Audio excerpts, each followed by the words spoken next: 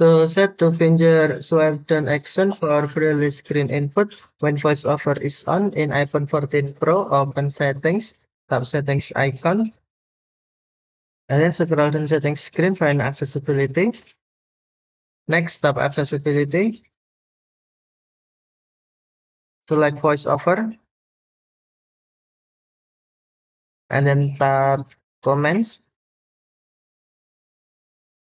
select Braille Screen input, and then tap to finger swipe down.